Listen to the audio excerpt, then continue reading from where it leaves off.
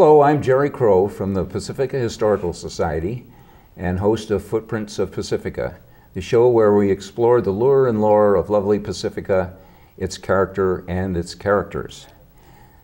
Our guest on this show is Lois Jones, 50-year educator and former principal of Oceana High School. Welcome, Lois. Thank you. Thank you for being with us.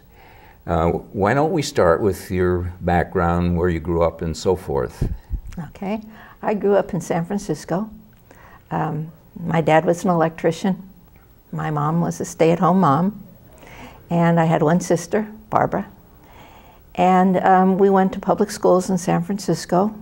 Went to Aptis Junior High School, Commodore Sloat Grammar School, and Lincoln High School. While I was in school, I had lots of interests. I loved to water ski. I liked to fish with my father. We used to go fishing all the time and camping. And I liked sports. And of course, in my family, my mother had me take dancing lessons and piano lessons. But when I got to college, I was more interested in springboard diving and gymnastics. Yeah. So I was interested in lots of outdoor things. And I loved to read. So that was pretty much what I can tell you about my early... Did you realize that you were headed for a teaching career at that time? Not when I was in high school. I think when I entered San Francisco State University, I thought about teaching, and I was interested in it. The other interest I had was I did a master's degree in exercise physiology, and I was interested in physical therapy. But in order to finish that program, I was going to have to go up to Oregon, and my family, you know, financially couldn't afford that, and they weren't about to let me move away from home. So then my other option was teaching, and I was looking forward to that, and I loved it. It was a great decision for me. So did you start teaching right out of college? Yes. Yeah. I had just turned 21 when I started teaching. And initially at the elementary level? Or? No, high school. I was high school. I wasn't much older than the seniors. And I started teaching at South San Francisco High School. And what year was that then, roughly? Oh. Around 1960? No, but it had been 58, maybe 58, yeah. 59. Yeah, yeah. Pacifica was just being formed in That's right. 57. There were no schools here at that time. So what then attracted you to the Pacifica opportunity? Well, you know, I applied for a job with the Jefferson Union High School District, and there were jobs opened at Jefferson and Westmore, and they were forming a new school, Oceana. And I thought, oh, that sounds good. I'd like to be part of a new school. So I signed a contract to be part of Oceana, and I was in the afternoon session at Westmore for that first year. Is it more difficult getting your curriculum ready to go or your guides for a new school than an established one? Well, you know, I was young, I was naive, and I really wasn't the world's greatest teacher. That comes after years and years of lots of hard work. So, you know, I was energetic and had lots of ideas, and so nothing seemed very difficult to me at that time. Oh, good. I have a picture here of you. This is taken in 1962. And this would have been shortly after Oceana the classes actually began. Right. But there was a complication you were describing to me earlier that right. you could tell us about. At the end of the first year of Oceana, when the school was operating out of Westmore High School in an afternoon session, the building of Oceana was delayed. So Oceana was moved to the Terra Nova campus. And then the name was changed from Oceana to Terra Nova. So the following year, Oceana campus itself opened. So I applied to go to Oceana because that's where I was going to be. Mm-hmm. And the student body hadn't yet coalesced or gelled, so I guess it wasn't too disturbing. The students on the coast all knew one another, you know, and there was no competition among the students at that point. I think after the high schools opened, it became competitive, but they were all friends. They all went to school together. And most of of course, the students who came up to Oceana were those who lived in the northern part of Pacifica. Was there any particular differentiation between the approaches at the two high schools? No, they were both comprehensive schools. Mm-hmm. When did the athletic rivalry get really started? Well, it started with football, and it started the first year that we opened, which was very difficult for the kids at Oceana. We didn't have any seniors the first year, so we only had sophomores and juniors, and they had to play varsity ball. And I don't know where that decision was made, you know, but there was a real feeling in Pacifica that there needed to be this competition between the two high schools. And so our youngsters were young and tiny, and they were getting wiped all over the field the first year. It was really a difficult time for the kids, and it was a difficult time for Jess, who was coaching. And this is Jess? That's Jess. Yeah. And he was there from the beginning as coach also? Yes, he was. Yes, he was. And did he coach just football or No, or variety? He coached swimming, he coached football, he coached some track for a while. Yeah, he was. Yeah, and they're still known for their swimming, I think. Yeah. And then somewhat later from the student newspaper, this article came up. You want to tell us what that was about? Yeah, Jess and I met when we were teaching at Westmore High School on double session. And we then went with Oceana down to Terra Nova campus. And at that point we started dating. And at Christmas vacation of that year we were at Terra Nova, we went to Carson City and got married. And so that's the article that the students put in the newspaper when we came back in January, and we let everyone know that we had gotten married. So I wonder how they got the scoop. Well, they got it from us. Well, I mean, okay. You know, when we came back. I see. I mean, it was pretty, we just didn't, no one knew we were even dating. So that caused some buzz on the campus. Oh, it was lots of buzz. There was lots of buzz. So what was high school teaching in Pacifica like in those days? How would you describe it? Well, it was exciting for me, you know, and the first year at Oceana, I was in counseling. I had gone to school in the evenings, and it took a pupil personnel services credential so I could counsel. So I was a counselor, and I taught period of physical education. And, you know, I loved the kids. I loved what I did.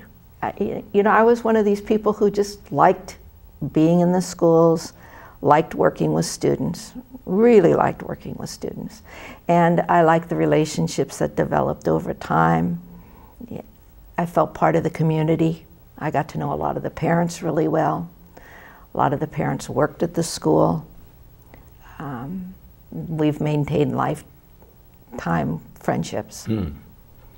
Your physical education teaching, did you continue with your dance emphasis or gymnastics or what? Well, I kind of did whatever was needed, you know. If we were teaching volleyball, we did volleyball. If we did, oh, right, so sports. It just, yeah, and I like sports. And in fact, at one point I helped my husband I coached the divers for my husband when he was coaching swimming. So I did that after school. And let's see. Was there a particular reason the school was founded, other than that the community was growing so fast that they didn't have the academic specialization that they developed later on? No, they were both comprehensive schools. The curricula was pretty similar, and well, how did that transition come about to what they are now, more of a slightly more academic? Well, emphasis? In the late 80s, there was a lot of movement toward whole school change efforts to have students become more deeply involved in their own learning,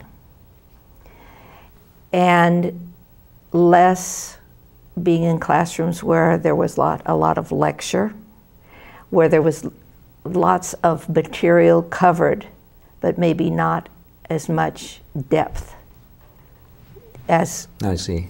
So one of the focuses that we had was depth over breadth.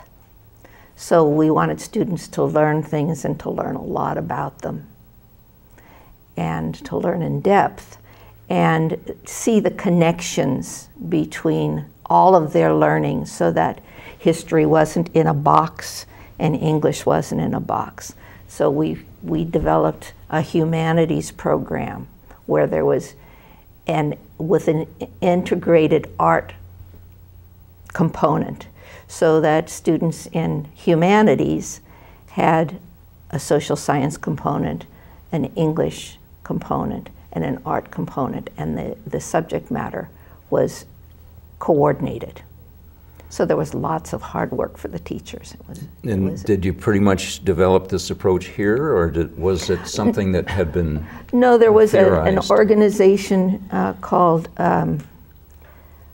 Coalition of Essential Schools out of Brown University, and that's where it started.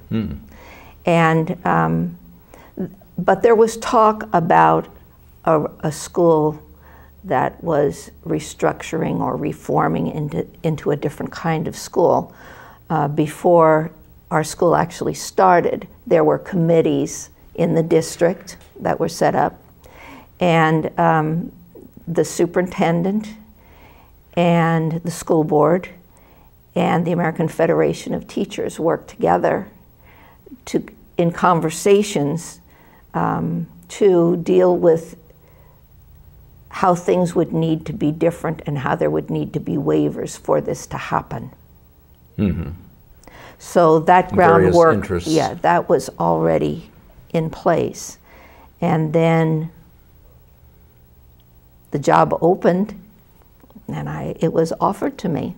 It was exciting and hard work. So your career then, how long were you teaching before you went into administration? I think I went into administration like in 1976, maybe. I was a vice principal of guidance. Yes. After I had been a counselor, so I did that. More or less mid-career, it sounds like. Yeah. Yeah. And then I, took on the principalship of the restructuring of Oceana. How was your time divided? Did you spend a lot with parents during the transition, or was it pretty well established, or? You mean moving into the principalship? Yeah, yeah. We spent a lot of time with the community, explaining what the program was going to be about. We spent a lot of time with one another once the staff was identified for the new school. I mean, there was a lot of, my first semester, or that first year I was principal, what I was essentially doing was closing down a comprehensive school and working with a group of teachers to build a different kind of school that would open that September. And it was a hard time. Yeah, sounds It was intense. really, really a difficult time for students, for parents, for staff. I mean, there were people at Oceana who had been there for years and years, and they knew that this wasn't something they wanted to do, be a part of. And there weren't going to be electives, and there weren't going to be the athletics. And so there were lots of people with different kinds of emotions. Some were just heartbroken, some were angry. It was a lot of turmoil and disruption in everyone's life. And then the teachers who wanted to be part of the Oceana reform, they applied from throughout the district. So there were people who hadn't been at the school, but they were all people who were interested in a different kind of educational program.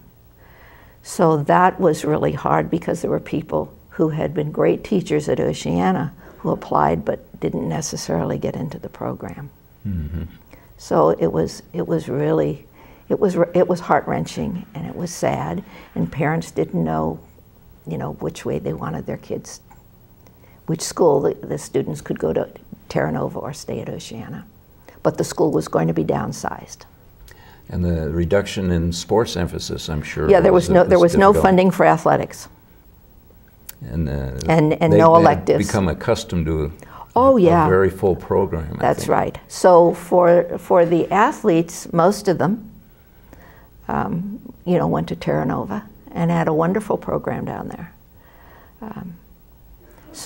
But it was hard for the students, and it was very difficult for their parents. It was difficult for the staff.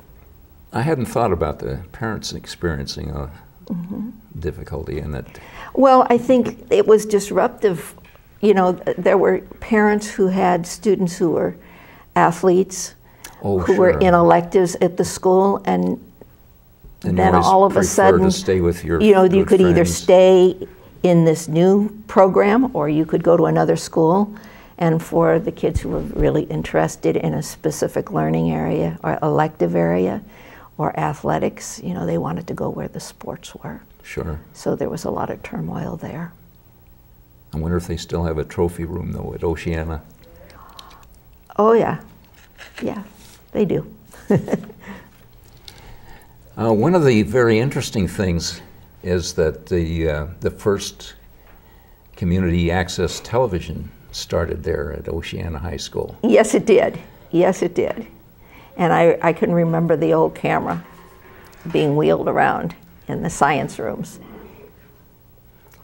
And it was all student activity, or did they have any professionals to help them learn the ropes? One of our staff members sort of I don't know if he initiated it or how he became the driver of the... Had a background, though. Had a background. Yeah. And he was very much involved, and the students were involved. It was a big thing. Yeah, well, remarkable that it evolved into Channel 8, and that became Channel 26, and that's where we are at the moment. That's right. And I'm told by Marty Anaya, the executive director here, that it's the oldest continuous operating community access television in the country. So that's great. Yes, it's a big plus.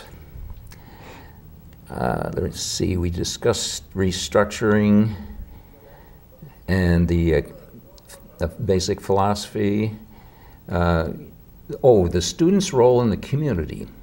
I think that's another thing that impresses me a lot about their approach up there. That was a really important part of our philosophy, was that students needed to be a part of their community and they needed to give back to their community. And so we set up a graduation, part of our graduation requirement was 50 hours of community service. No, 100 hours of community service. And the school board approved it because that was not a graduation requirement for the other district schools. They also changed, we were allowed to get a waiver on our graduation requirements to have a requirement of 4 years in the humanities, which entailed having more in the area of the social sciences as a graduation requirement. So we were able to get waivers. We also had a graduation exhibition and demonstration of learning mastery. That was part of our graduation requirement. Yes, yes. And the students do remarkable work on that. They do. The senior exhibitions are wonderful. They were rough when we started, and every year I was there they got better, and now they're just wonderful. You know, it takes a long time to build that kind of a curriculum. But the community service, we were able to write some grants. At that time there was money from the state and from the Bay Area Collaborative for schools that were restructuring, were making whole school change efforts. And so there were 4 of us from the school who wrote grants. Myself, John Larmer, Judy Borelli, and Mary Bennett. And we would meet at my house. We would write grants. And we were able to get some really good financial assistance, which allowed us to provide tremendous opportunities for teachers to have professional development. And it was a blessing that we had that. And it also allowed us then to use some of that money to have someone to coordinate the community service work. Yes. Well, let's take a look at a few more of the photographs you've brought with me. Okay. This is yourself and Jess at the Senior Ball, 1969. That's right. That's right. We went to every Senior Ball for the first several years we were married. Then Jess decided that the Senior Balls really weren't something that he just really loved to do. So then I just went by myself. Inevitably had to be because I was always having to work and whatever. And so I just went by myself. And here is the Frost Soft Champs swim team, 1977. That's right. The swimming team was always special to Jess, and it was special for me too, because I helped with the divers. And we used to have a barbecue in our backyard in Belmont for the diving team, or for the swimming team. And they would come down and I would cook chili and Jess would barbecue hot dogs and hamburgers, and the kids would play touch football on our back lawn. But we kind of had to stop the touch football because we just had a little low fence, and over our fence was all kinds of poison oak. Oh, yeah. And some of the kids, the ball would go over the fence, they were all perspiring. They came down with really bad cases of poison oak. So that had to stop. The barbecue didn't stop, but the football did. All right, this next shot is commencement, June 1984. That's right, and that's when I was vice principal. And that was at one of the graduations. I was saying a few words. Graduations were always special at Oceana. I'm sure they were. This is a bit small, but shows the that's a great anchor one. Trophy when that was the two high schools were. That was the first time that Oceana won the anchor. That was a big day. So that was a big deal. And then, let's see. Here you are teaching a cooking class under a rather... Right. We had what was called an interim program because we didn't have electives for the students. It was mostly all academic work. So 2 weeks right after Christmas vacation, we would have what was called an interim program, and we had electives. Every teacher would opt to teach an elective, something that was maybe a hobby of theirs. And that was a demonstration that I did of cooking.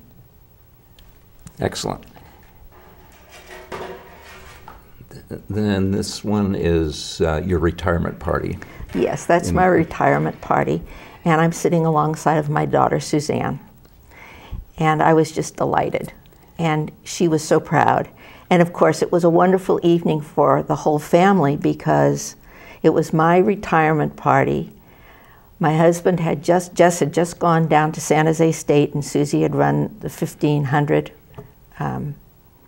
meter race, and she qualified for the Olympic trials. For goodness sake. So that was the day of my graduation, of my retirement party. It was just all kinds of wonderful things. I'll say. So she was a jock, too. Oh, sounds like the whole family was skilled at athletics. That's right. Then this is the same year, and that's you with Superintendent Crilly. That's right. That was my last graduation at Oceana. But you didn't stop with your educational activities with retirement. No, I didn't. I retired in '96, and shortly after that, I started working for the Bay Area School Reform Collaborative. It was an organization that would work with schools who are making whole school changes. And there were funds available for scholarships. I mean, for programs in the schools, not for scholarships for students, but monies for the school, grants for the schools. And so they contacted myself and a Principal Camille Moore, who had retired from Lafayette. And we teamed up and we went into the schools to take a look at their programs and see if there really were whole school change efforts happening. So we did that for a while. And then after that, I went to work for UCLA School Management Program. And I did that for 3 or 4 years. Well, Lois, I'm afraid we're just about out of time. Okay. That's been very interesting. Thank you very much for being with us. You're welcome. And well, that's about all the time we have. So if any of the audience would like to get in touch with Pacifica Historical Society, you can reach us through our post office box 752 Pacifica 94044, or check our website pacificahistory.org. And always remember that the lives of great men all remind us we can make our lives sublime, and departing, leave behind us footprints in the sands of time. Thank you.